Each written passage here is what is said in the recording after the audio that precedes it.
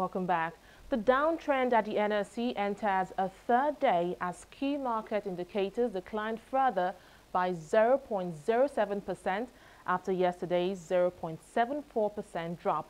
The all-share index closed at 29,375 basis points, while the market capitalization lost about 9 billion naira to stand at 12.947 trillion naira.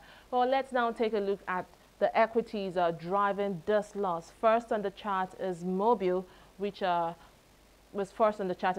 dropped by 17 naira in contrast to what it gained on Monday.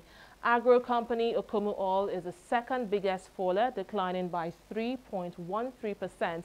It was also a bad day for Total right here and Julius Berger, both dropping. Total is dropping by about 2 naira, while Julius Berger is actually depreciating by 1 naira.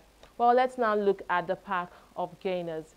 It was actually a good day for Cement Company of Northern Nigeria, a blissful day, I must say, for equities like Cement Company of Northern Nigeria, which is appreciating by 2 naira. Nigeria Breweries right here, up by 5 kobo. It is also a good day for Unilever and WAPCO on the gainers chart. Let's now look at the market summary. A total of 4,113 views exchange hands in the market, and the total value of equities traded today comes in at 1.978 billion naira.